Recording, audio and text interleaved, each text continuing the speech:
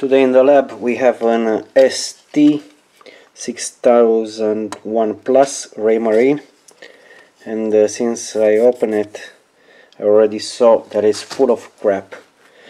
And this is the example of what not to do with the marine electronics. Never put WD-40 on the electronics. It does more damage than good. This one had a water problem. Now it's all filthy. I'll have to wash everything.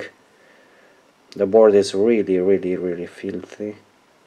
I don't know how well you can see it on the camera, and there is a little bit of corrosion on the downside.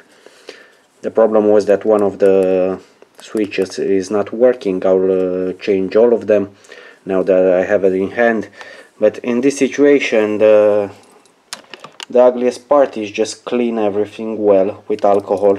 If you have water entering in the instruments, just wash everything really well with distilled water, and then use alcohol to dislocate the water underneath when you dry it. You can dry it in the oven with temperature like 60 degrees for half an hour with no problems. After that the capacitors will start to give problems because they are getting dry.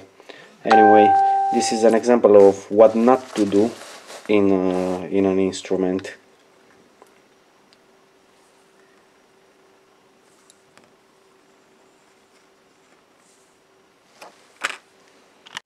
Now I've made the mistake of thinking that it's the power with the switch, but it is not. The switch is working okay. The problem is the corrosion on the board. I don't know how much you can see with the camera, but there are a couple of traces that are going really corroded, and a lot of problems due to the corrosion on the board. On the other side also. Now I'll clean everything, I'll resolder, redo the traces, and then let's see if we can make it work.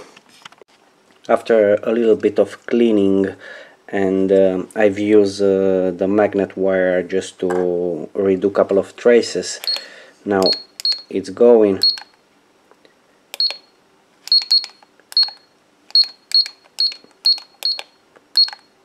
All the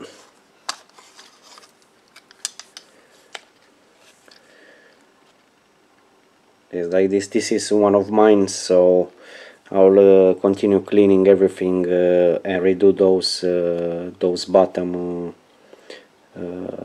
tracks, but I'm not sure of it because those are only so they can keep this part of the buttons illuminated, so it's less consumed. So I don't think the light, the backlight of the display, it is working.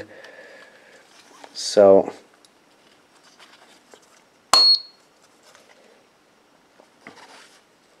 no, I don't know if you can see it.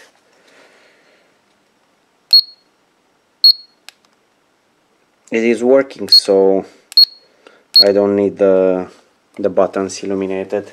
It's going on my boat, so I will not lose a lot of time on it. Now keep in mind that I'm not responsible in any way, shape or form about you fucking up your instruments if you're trying to do what I'm doing. I'm doing this for like 8 or 10 years, so I know what I'm doing, I know where to put my hands on. These videos are not in any way a complete tutorial, and I'm not saying everything, all the warnings where you should be careful and so on.